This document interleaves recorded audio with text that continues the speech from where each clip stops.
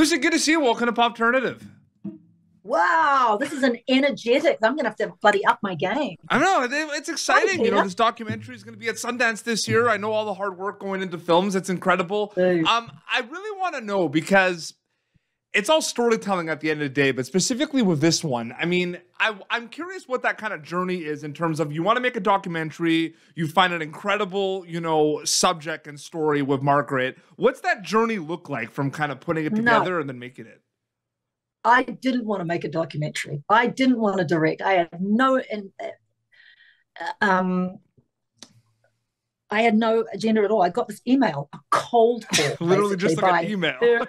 A friend of Margaret, her best friend, and the heir to her estate, which was a suitcase of photographs and things.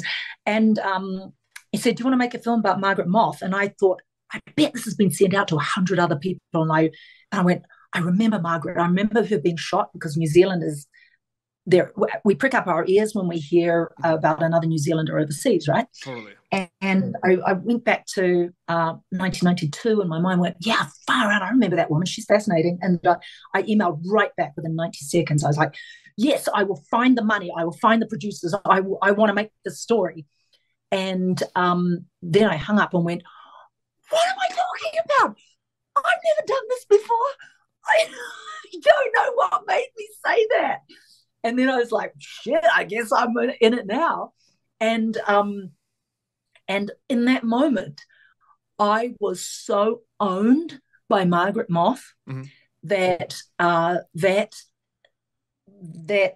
the chain. Well, I was chained to her story happily for a couple of years, but I could not have believed that it would be here at Sundance. Yeah. Coming from my background, you know, I've come somehow in my 20s, I took a left turn into like fantasy action television, and I was shocked, believe me. It's so funny. It's like that's such a perfect example of Zena, like fantasy action. Well, yeah, no, I hated all that stuff. And it was like every day they'd go, Lucy, your fight's up. And I'd go, what, again? Haven't we done enough fighting? He's like, no, every day the rest of your life there's going to be a fight. I was like, God, because I signed up to do like Shakespeare and like Hedda Gabler. I wanted to do Ibsen stuff, the classics, and then I became this flippin' cult character. Yes, I mean, even my name was. My whole life took this weird detour, and so I never thought I would ever be allowed at any table of legitimacy. And not that I'm complaining. I've been treated very well in my life. I've been very lucky. 100%. But to be at Sundance, like my composer buddies and I are here who are on my film, are like in the elevator going, because we You're at Sundance. No, it's amazing. I'm so happy for you and the crew. It's incredible. And it's funny. And then later on, because, you know, we did that interview a couple years ago with me, you and I and Renee. We did that interview. For Acorn TV, and we were talking about like later on, we talked about like Euro Trip and all that. Yeah. So it's all these different worlds. But like, do you see it all as storytelling, or is it really different mindsets like working on this compared to acting? Like, I'm just curious about that because it is storytelling at the end of the day. But how much did the mindset change for you from directing a documentary? Well, what I realized about what real filmmaking is it's not the story. And it's not the shots. The real filmmaking that the masters have got is the way to make the audience lean in. And it's about every shot you choose and every utterance and every sound is about making the audience, how do I express this? Dial in. They're walking through a fun house. Yes. You're taking them through a fun house, and you've got to make sure. The immersive experience. 100%, That's it. So they have a somatic experience of your project. Now, that's what I have when I'm playing a character. When that camera's rolling, I am having that somatic experience of that character within the scripted scene. Yep. And I'm using all these other brilliant people and their arts, tying it all together so that you have a somatic experience of my character, which is kind of the film. Totally. So it's a sort of a weird turning it inside out and then pushing it out through the other side of the screen to the audience, to make the audience feel the character. How does it depend on projects? But because you do mention, you kind of answer this a little bit with the immersive kind of experience, but like, how conscious are you of an audience member watching Never Look Away when you're making it? Yeah. Every minute. Yeah, every but like sometimes when you're acting, it's not the case though, right? Because you're dialed Never. in. It can't be. You can't be. You have to be the somatic experience. That's your job. But in this, the audience's visceral experience is paramount. Yeah. Paramount. Then you can make it look pretty, and it's got to be interesting, otherwise they're not going to be hooked. But every moment I'm thinking about the audience's response. Yeah, 100%. When you also like put together this documentary and you're doing something that's going to be, you know, biography and like chronicling Margaret with the incredible kind of journey and everything, there's going to be a lot of kind of source material and facts and things. What is that like in regards to like picking what's going to be in it? What, like, there's going to be a selection process, right? You know what I mean? It's so complicated. This film is deceptively complicated because we have so many different forms of media. Like we have 16mm film, we have very old digital tape, which is in the aspect ratio in 3:4, like television of the 1980s and 90s. And we have, new interviews. We've got a Buto dancer to capture those moments when Margaret was extremely, was in turmoil because there's no photographic evidence of that. So I had to find a way to make the audience to tell that story. Yep. We've got diorama. So we're using this really old technology. It's so old that it's new again, made by the brilliant Weta Workshop, the world famous Oscar-winning Weta Workshop did these diorama from little old Never Look Away, which is a tiny little New Zealand film, right? And they just, everybody gave their all. The musicians are, these composers are freaking second to none. The sound design is all to take the audience through a really a gnarly little fun house roller coaster ride.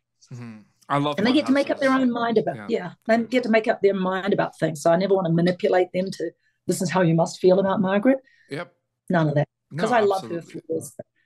I was quite shocked actually in the we had a screening, like a public screening, just to test the audience's feeling, and what we were shocked how much they hated one of our characters because we love that character, and we had put in a lot of and we put in a lot of vulnerability in there of this person, and the audience hated them for it. So we had to rethink that because that wasn't who he was. Was there any talk though, like at all, that maybe people would not like this character, or did it really capture everyone off guard? Because he's so available and so truthful that he doesn't sugarcoat things, and people don't like that, or people aren't always kind. So that is the one thing I did read Taylor, because he didn't deserve that. We had because we knew him well, and because we're filmmakers, we love people who are in touch with their dark side, and we didn't realize that other people don't.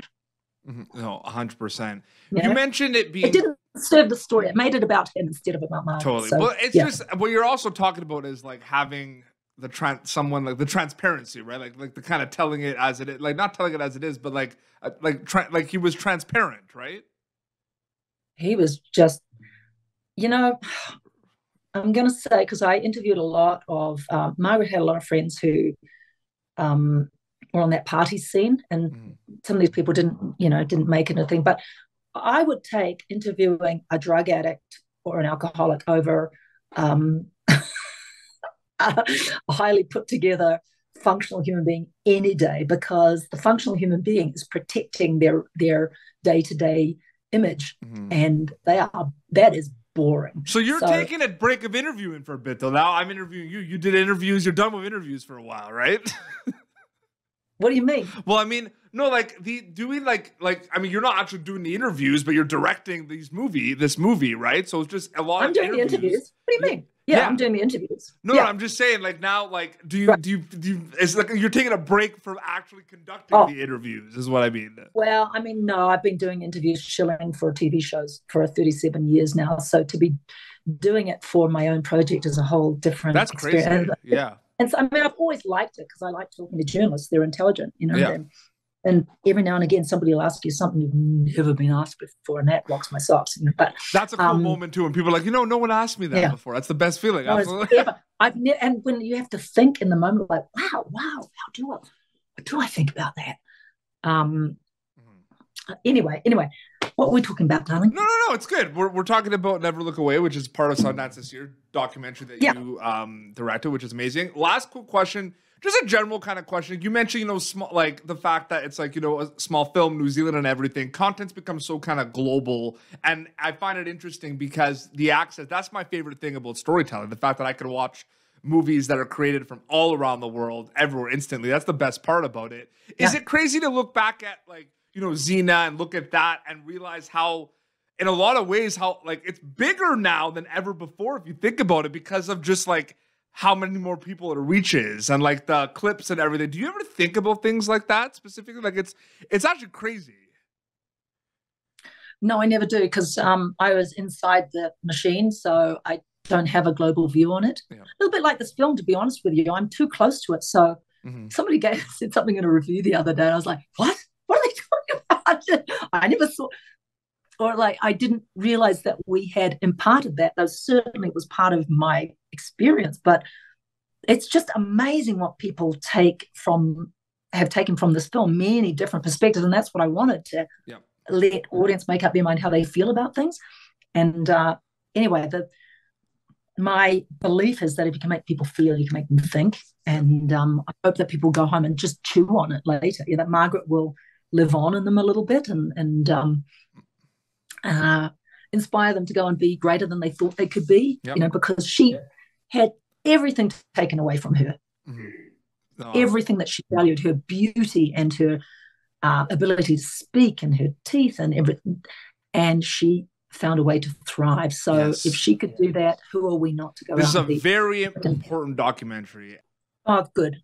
Yeah, absolutely. Yeah, some secondary things are, I hope people think about the value and the dangers that news gatherers in war. Well, it was very eye-opening. No, it was eye-opening in regards to that, but just kind of like the day-to-day. And I knew there were like combat cameramen and combat camera women, but I didn't know, like, I didn't realize all the visuals. Like, I didn't realize like what. No, they are alone, boy. They go out. Yes.